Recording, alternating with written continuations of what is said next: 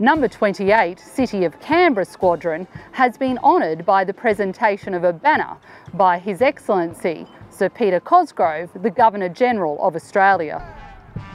For more than 3 decades, 28 Squadron has been the administrative and logistics backbone for Air Force staff in Canberra, and now also manages the Air Force's public affairs and imagery capability on bases across the nation. Supporting 2,500 Air Force personnel in Canberra is a mammoth task that the team at 28 Squadron take very seriously.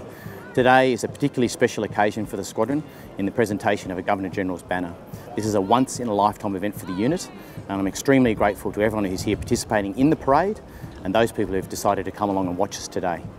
This is a religious ceremony whereby the Air Force chaplains consecrate the banner, which is then used as a symbol for the Squadron. We consecrate this banner in the name of the Father and of the Son and of the Holy Spirit. This is a tradition that dates back to Roman times, when religion was associated with taking colours and flags into battle. Like many other military units, this banner will now become the Squadron's most cherished possession. Today's historic ceremony is in recognition of the exemplary service of your Squadron since its inception on the 1st of July 1983.